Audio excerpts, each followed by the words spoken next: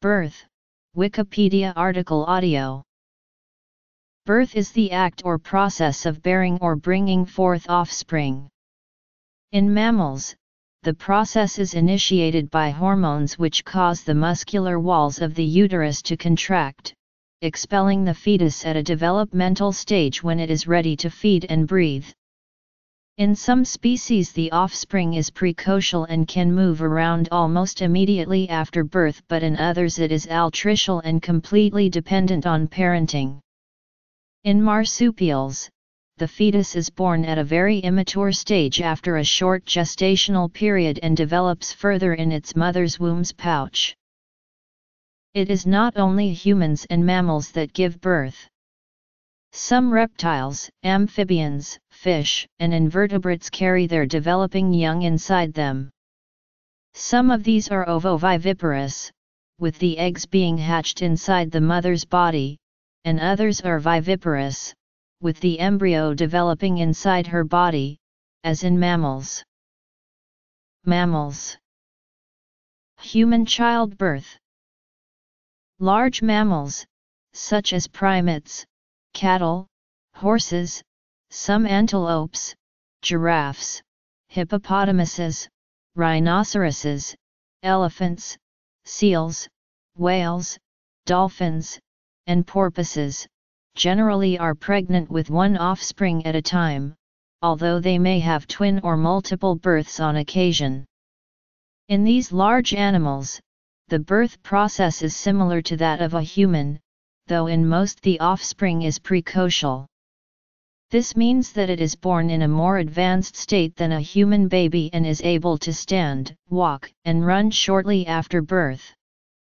In the case of whales, dolphins and porpoises, the single calf is normally born tail first, which minimizes the risk of drowning. The mother encourages the newborn calf to rise to the surface of the water to breathe. Most smaller mammals have multiple births, producing litters of young which may number 12 or more. In these animals, each fetus is surrounded by its own amniotic sac and has a separate placenta. This separates from the wall of the uterus during labor and the fetus works its way towards the birth canal. Humans usually produce a single offspring at a time. The mother's body is prepared for birth by hormones produced by the pituitary gland, the ovary, and the placenta. The total gestation period from fertilization to birth is normally about 38 weeks. The normal process of childbirth takes several hours and has 3 stages. The first stage starts with a series of involuntary contractions of the muscular walls of the uterus and gradual dilation of the cervix. The active phase of the first stage starts when the cervix is dilated more than about 4 cm in diameter and is when the contractions become stronger and regular. The head of the baby is pushed against the cervix, which gradually dilates until is fully dilated at 10 cm diameter. At some time, the amniotic sac bursts and the amniotic fluid escapes. In stage 2, starting when the cervix is fully dilated, strong contractions of the uterus and active pushing by the mother expels the baby out through the vagina, which during this stage of labor is called a birth canal, as this passage contains a baby, and the baby is born with umbilical cord attached.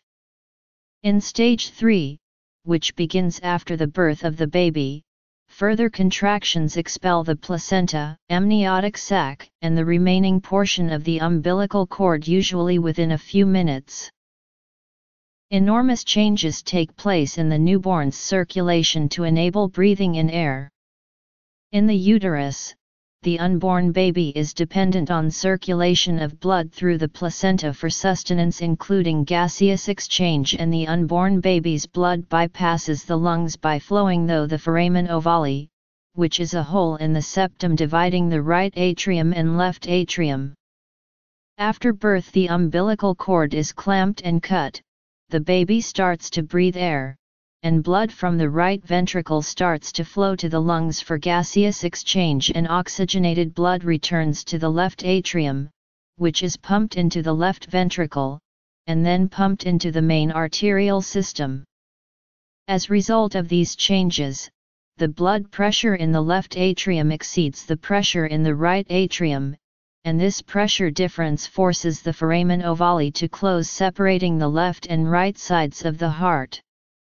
The umbilical vein, umbilical arteries, ductus venosus, and ductus arteriosus are not needed for life and air, and in time these vessels become ligaments. Birthing in cattle is typical of a larger mammal.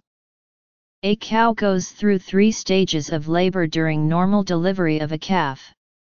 During stage 1, the animal seeks a quiet place away from the rest of the herd. Hormone changes cause soft tissues of the birth canal to relax as the mother's body prepares for birth. The contractions of the uterus are not obvious externally, but the cow may be restless. She may appear agitated, alternating between standing and lying down, with her tail slightly raised and her back arched. The fetus is pushed toward the birth canal by each contraction, and the cow's cervix gradually begins to dilate. Stage 1 may last several hours, and ends when the cervix is fully dilated. Stage 2 can be seen to be underway when there is external protrusion of the amniotic sac through the vulva, closely followed by the appearance of the calf's front hooves and head in a front presentation. During the second stage, the cow will usually lie down on her side to push, and the calf progresses through the birth canal. The complete delivery of the calf signifies the end of stage 2. The cow scrambles to her feet, turns round, and starts vigorously licking the calf. The calf takes its first few breaths and within minutes is struggling to rise to its feet. The third and final stage of labor is the delivery of the placenta, which is usually expelled within a few hours and is often eaten by the normally herbivorous cow. Cattle. Birth is termed whelping in dogs. Among dogs, as whelping approaches, contractions become more frequent. Labor in the bitch can be divided into 3 stages. The first stage is when the cervix dilates. This causes discomfort and restlessness in the bitch. Common signs of this stage are panting, fasting, and or vomiting.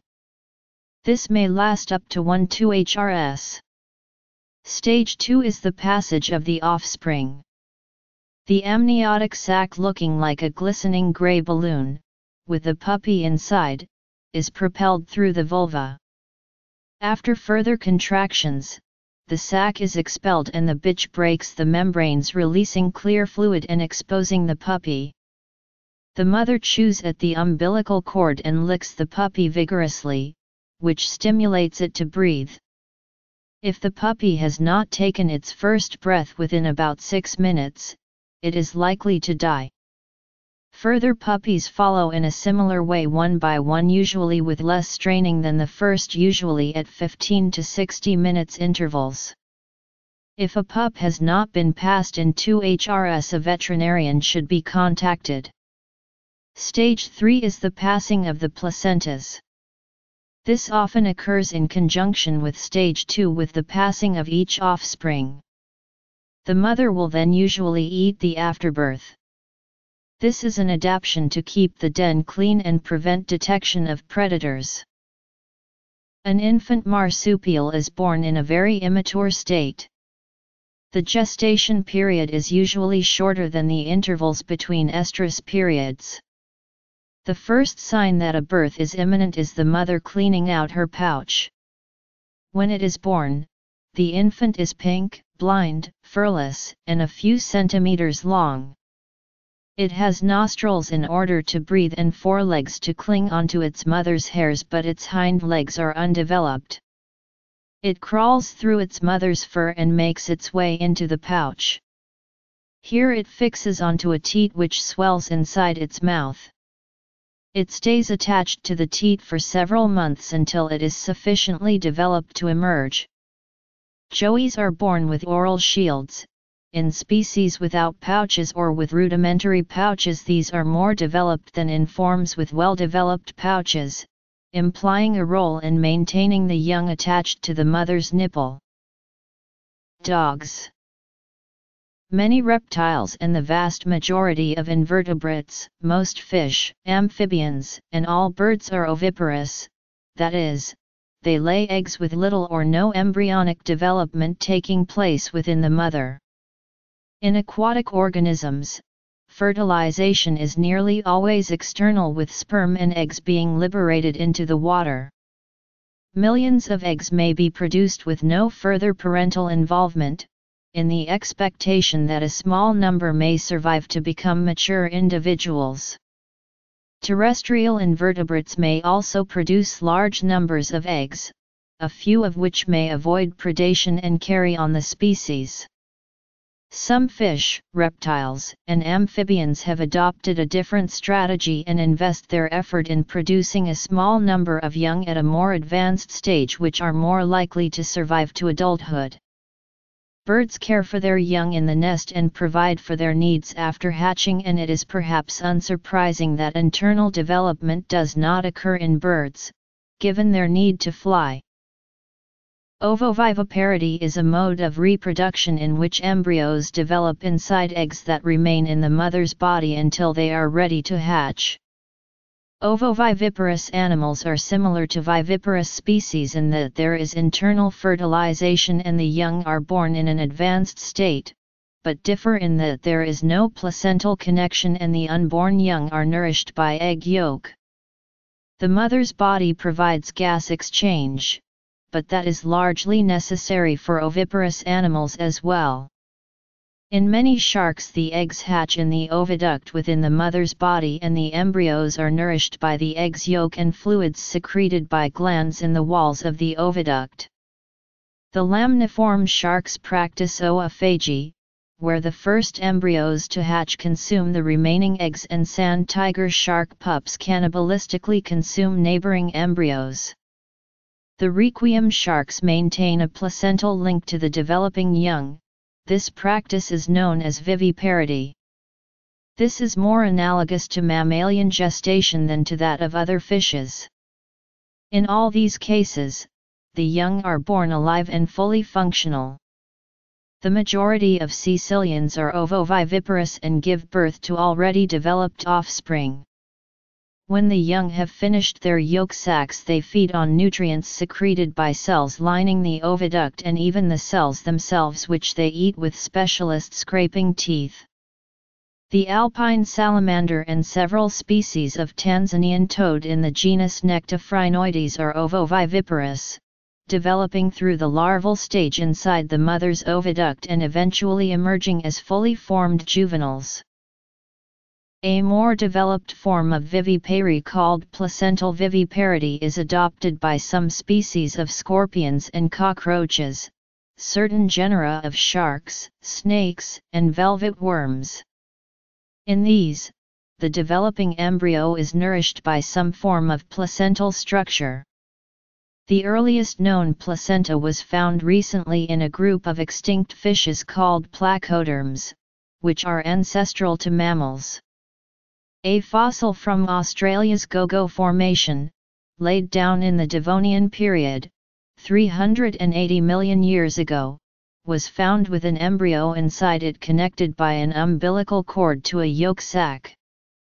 The find confirmed the hypothesis that a subgroup of placoderms, called tictodontids, fertilized their eggs internally. Some fishes that fertilize their eggs internally also give birth to live young, as seen here. This discovery moved our knowledge of live birth back 200 million years. The fossil of another genus was found with 3 embryos in the same position. Placoderms are a sister group of the ancestor of all living jawed fishes, including both chondrichthyans, the sharks and rays, and osteichthyes, the bony fishes. Marsupials. Among lizards, the viviparous lizard Zootica vivipara, slow worms, and many species of skink are viviparous, giving birth to live young. Some are ovoviviparous, but others, such as members of the genera Tiliqua and Corycea, give birth to live young that develop internally, deriving their nourishment from a mammal-like placenta attached to the inside of the mother's uterus. In a recently described example, an African species, Tracholepis evensi, has developed a purely reptilian placenta directly comparable in structure and function to a mammalian placenta.